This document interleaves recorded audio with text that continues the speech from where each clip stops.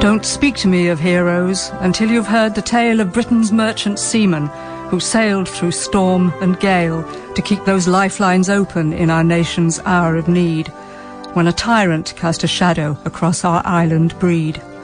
Captains, greasers, cabin boys, mates and engineers heard the call of duty and cast aside their fears. While cooks and stewards manned the guns on coffins made of steel, they stoked those hungry boilers and stood behind the wheel. They moved in icy convoys from Scapa to Murmansk and crossed the Western Ocean, never seeking thanks. They sailed the South Atlantic, where raiders lay in wait and kept the food lines open from Malta to the Cape. Tracked by silent U-boats which hunted from below, shelled by mighty cannons and fighters flying low, they clung to burning lifeboats where the sea had turned to flame and watched their shipmates disappear to everlasting fame.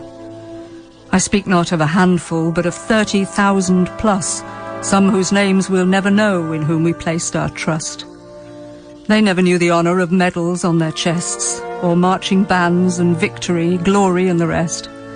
The ocean is their resting place, their tombstone is the wind. The seabirds cry their last goodbye to family and friend.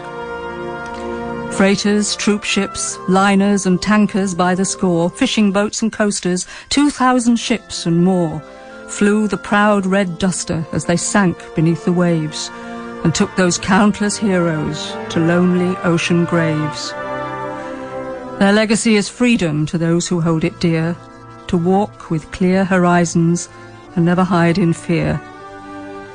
So when you speak of heroes, remember those at sea from Britain's merchant navy who died to keep us free.